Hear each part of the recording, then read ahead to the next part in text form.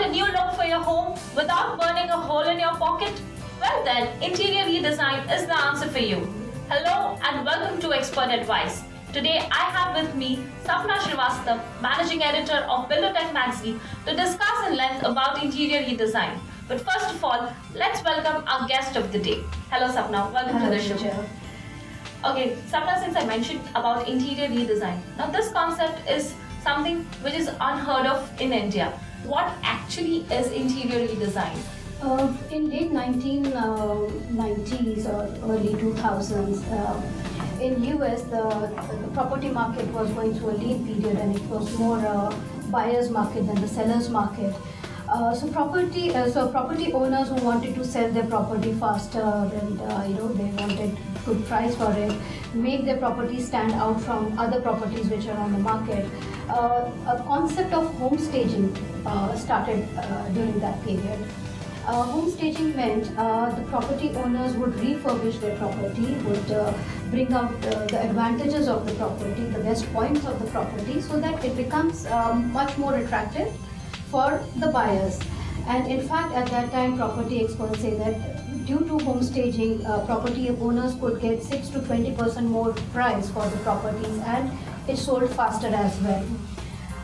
This was the beginning of interior redesign actually. Okay. From there on, the concept of not actually interior designing a place, but redesigning it came about. Now, why would anyone want to redesign or go for interior redesign, or it is also called as interior refining or interior redecorating? Some of the reasons people started looking at this kind of designing concept was that if it is a commercial setup, sometimes it's a startup company, they don't want to invest that much money in decorating their place, or probably it was a leased office, they don't want to make any permanent additions or alterations. Sometimes a business has gone through development and growth, and now they have some new identity, and they wanted to their office to give the expression to that new identity without losing their previous the look. So this was one of the reasons. Sometimes they don't want to disrupt their operations because of decorations and designing aspect, budget and time constraints. So for commercial properties, these were some of the reasons for not going for full-fledged designing, but just to redesign the place. In residentials, again, the reasons were one, maybe it was a rented property, they cannot make major changes. Second, people might have had collected a lot of things over the years which they don't want to part away with, but they want a new look for it, because for years and years their home still has the same look, and they want a new look without posing off their the things that they had collected over the years. Another reason is that they have a lot of things that they have memories attached, and they want to keep the same look, but they want to make it look modern, but without spending too much time and effort and money. So these were some of the reasons why interior redesign as a segment came about, and a lot of countries and a lot of European American cities, this concept is being practiced. Well, that's quite an interesting story. You mentioned about people having attachment with their objects, and I think it's a very good concept.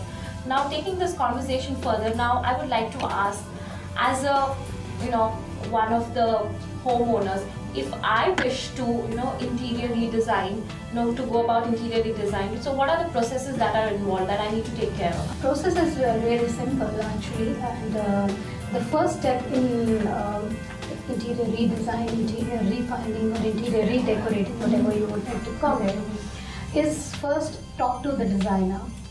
Give them what kind of lifestyle you have, what is the look that you are looking to achieve for your home or for your particular room. The designer would examine the space, probably make best utilization of the space. They would create a focal point for the room or the space. According to that focal point, they will complement the entire setup, probably your lighting fixtures, your furniture. Instead of replacing the furniture, they are going to just replace it and rearrange it to give a whole new look to the space. They will shop within your home, which means probably they will pick a few pieces from the bedroom to be introduced in the new look of the living room, or probably few things from your living room will go into the bedroom to give complement the new style that has been introduced in the bedroom. With that, then probably the window treatments would be changed or revitalized. The color of the walls, the flooring probably undergoes change, and then the new things that have been shopped, they are brought in to complement the entire look and give a new cohesive look. The important thing here is that a designer comes with a fresh perspective, because you have been looking at your home from years and years and you have that same mindset. You have mentioned about hiring a designer. Now I would like to ask here, is it necessary that I actually hire a designer, or maybe I could do away with a contractor or someone of that sort?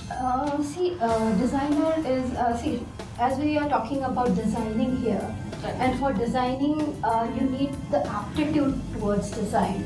You need to have those sense and sensibilities about the color schemes, about what is in vogue today, or what are the basic styles, modern style, classic style, the medical style, the country style.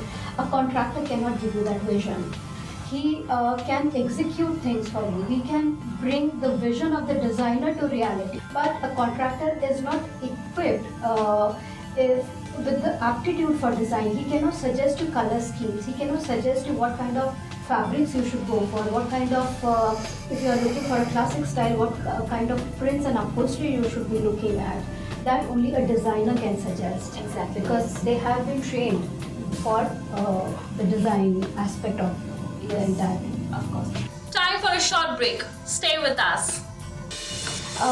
The basic premise of interior redesign is that without spending money on new things, how can we give a new look, completely reinterpret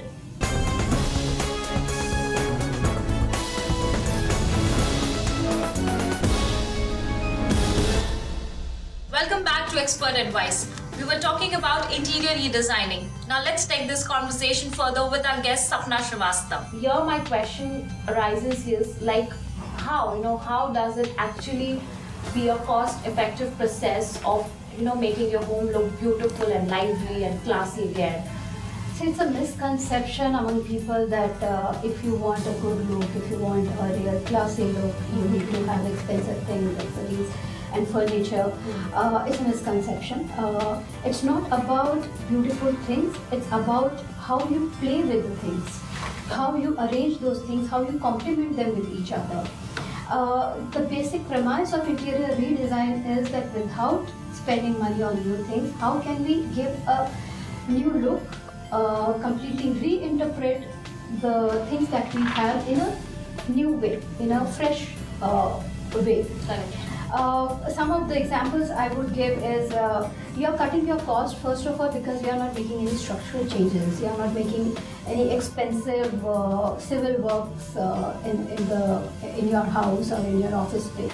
Secondly, you are not buying completely a new furniture. You can remodel your existing furniture. For an example, if you are looking for a modern furniture, modern coffee table, but you have a carved shisha furniture, carved coffee table, what do? You are not going to throw away, because it has also been seen mostly the furniture that we have from earlier periods and earlier years, they are made of solid teak or mahogany or shisham, and which are really expensive woods and really good quality woods. So why waste those woods? In case if you have a shisham carved table, probably you can use that the top of the table as a bar cabinet door instead of a coffee table. You can use it as a feature, as a decorative feature on your wall. You can use the carved legs with a glass tabletop. So once you introduce glass, it becomes modern. Exactly. And when you introduce this carved legs, it gives a chic look to it without being very dry and without being very minimalist. So these are some of the ways. Another way could be, a few years back there was a trend of having wall-to-wall carpeting. Now probably you want to do away with that look, and so why throw that carpet? You can actually create area rugs from that carpet. So these are some of the ways reusing your things that you already have in a very new way. Area rugs are very much in these things. They are the trend of modern interiors. So that is how you are cutting your cost. You are not doing any structural changes in your home. You are not buying any new furniture. You are just remodeling it. Interior designer would also suggest you, if you are remodeling your furniture, how much. If it's going to be very expensive, they will suggest you don't go for remodeling. Probably just reupholster it. If you have a modern furniture and you want a classic look for your home, just by changing the upholstery into more paisleys and would give you the necessary look. Or if you have a very classic kind of furniture and furnishings, just by changing the upholstery of your furniture into more modern geometric patterns will bring in the required look. So these are some of the ways how you mix and match and probably give a whole new look to your place without actually spending a lot of money. Okay, so this was about the money factor. Now talking about time, we are city people, we don't have much time. Now in this case, when I'm planning to interior redesign my home, how much time would it generally take? It depends upon the services that you are looking at or the whole scope of work. If it is just consultation, probably you just want to do the whole thing yourself and you just need consultation from the designer. Obviously that will take just few hours. If it is a room that you are redesigning probably for an event, that would take not more than a day. If you are looking at redesigning your entire home but without the wall colors and the flooring, probably 3 to 5 days. If it is the whole gamut of services like wall painting, your floors, even shopping for new things, and then the redesigning, that would be about 10 to 15 days. Okay. So I think it doesn't take much time also. So it's very timing accordingly. It's also very nice. Okay. Now next question that arises here is talking about space management and utilization. How effective does interior redesign become? Space utilization is one of the most important reason why people want to redesign their home, or probably just introducing a chair rail or a dado rail, which is a molding at the level of the chair back, and then coloring the lower part in a different color will break the high walls. If you want to give a bigger look to your home, the inverse of it, probably you can have curtains from ceiling to ground, which will give a look of a high ceiling.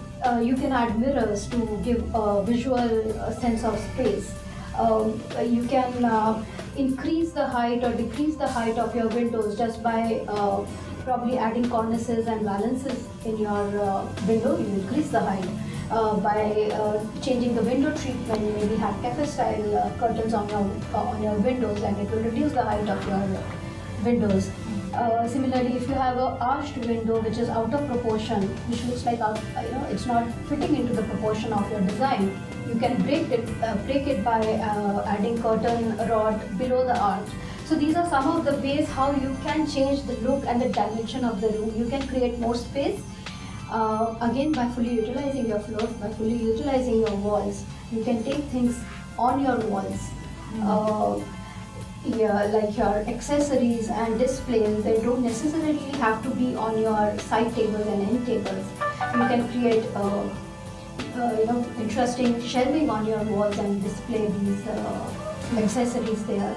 You do not need to necessarily have a bar cabinet which is standing on your floor. Free up your floor space by taking the bar cabinet as a built-in cabinet on your walls, which opens up into a bar counter.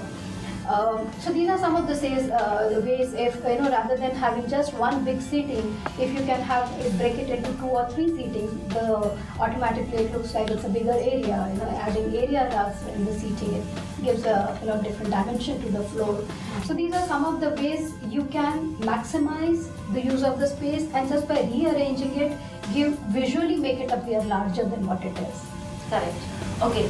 Now, if I plan to interior redesign my home, so should I move out of my home? Because generally, in case of renovation, you see this, people have to move out of their places, and it's like it generally takes up to 45 days to almost 3 months, and that's very painful. Now in case of interior redesigning, wherein my look of the home will will become classy, will look beautiful, but then I don't want to take the pain of moving out. See, one of the reasons why what people are going for interior redesign is because they don't want to spend that kind of time. And as I said, the maximum interior redesign time will be 1 to 2 weeks. You don't need to move out of your home or office simply because there is no civil work involved. You are not breaking walls, you are not constructing walls, you are not making any structural alterations. Secondly, even in terms of paintings and polishing, nowadays we have non-toxic products available, so there are no fumes or there are no such hazardous things happening in your home that you cannot breathe and you want to get away. In fact, you can become part of the entire interior redesign process. You can dig out old photographs, artworks, you can probably reframe them, which become new accessories in your home. So you can in fact participate in the whole process of interior redesign. Okay, that's really cool. I mean, who would like to spend so much time, and especially it's very painful that you move out of your homes and if you don't get the desired result, you feel bad about it. And I don't think so interior redesigning, when it comes to interior redesigning, anyone witnesses that kind of disappointment. Time for a really short break. You don't go away. Well, viewers, I would like to say if you are putting off the plans for designing your space just because of time and budget constraints,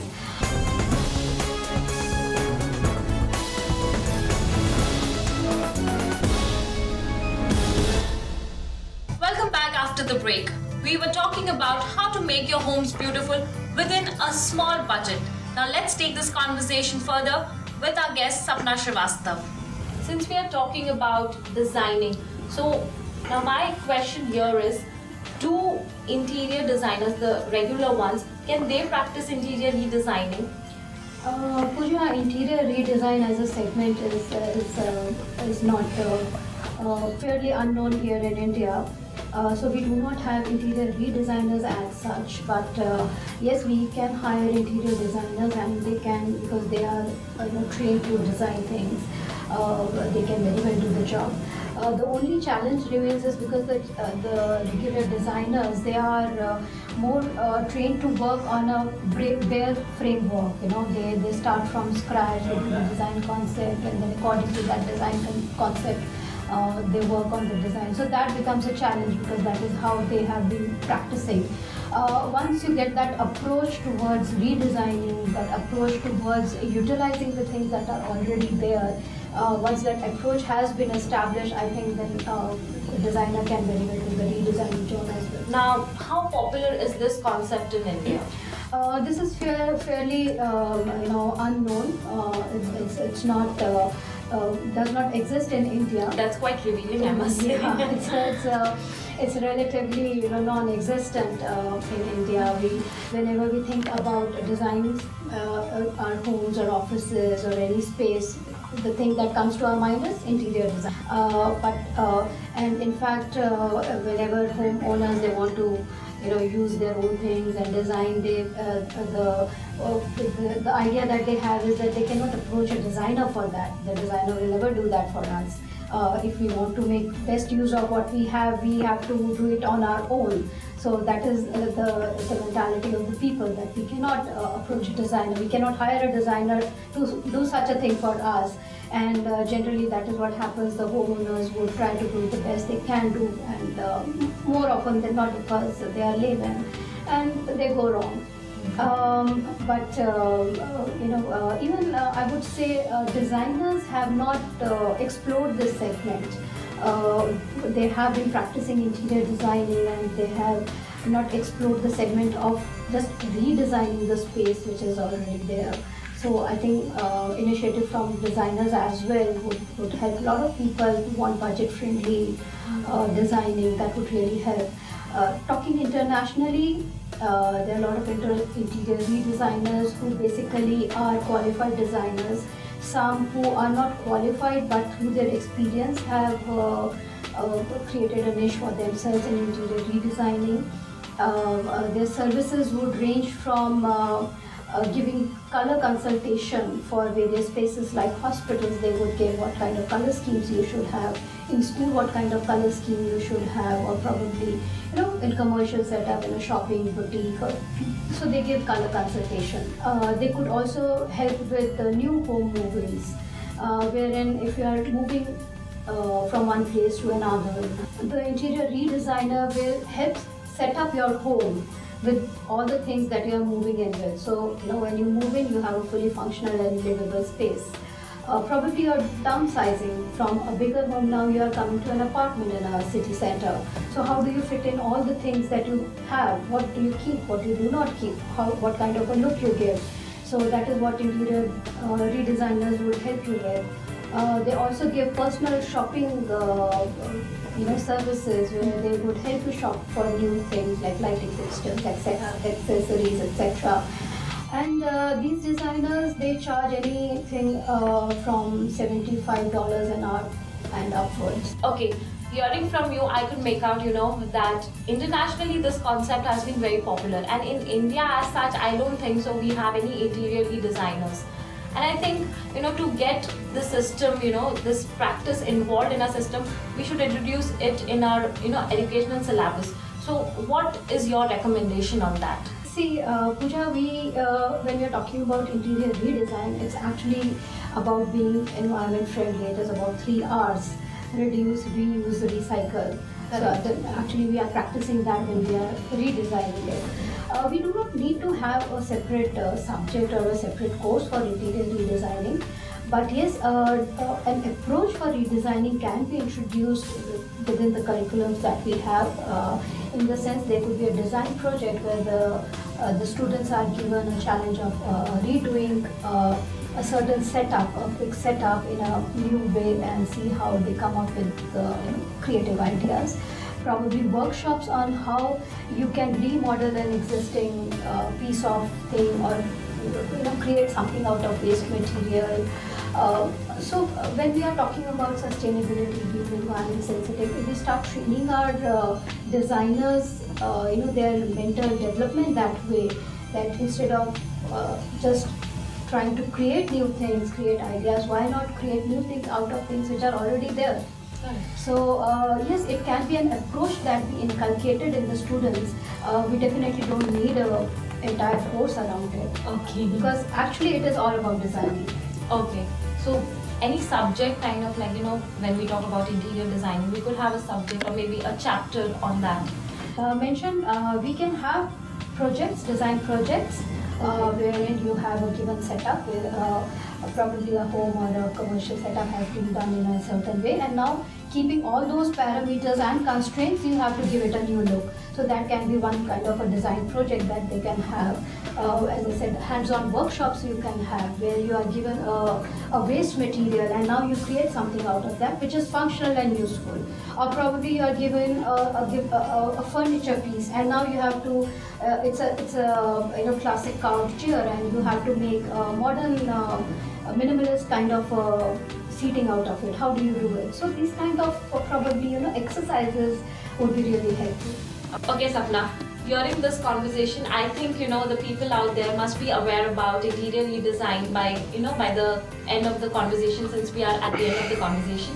Now, someone out there, they must be planning to have their homes redesigned. So, any message that you would like to give such viewers who would like to redesign their homes? Well, viewers, I would like to say, if you are putting off the plans for designing your space just because of time and budget constraints, please don't. Please go ahead and probably redesign your place. It's all about borrowing from the past and moving into the future. Go through your family heirloom and lost memories and the lost possessions that you might have tucked in your attic. Just dig them out and hire a designer. Talk to the designer. Tell what you want, what kind of look you're looking at, and definitely go for it, because interior redesign is the way to go, because we are becoming a lot of consumerist society, and we are consuming a lot. So interior redesign is all about consuming less, have a lesser carbon footprint. So it's not only about monetary benefit, but it's also about saving your environment. Okay. Sapna, that was a very beautiful, I think it's a very beautiful tip and a very beautiful piece of information.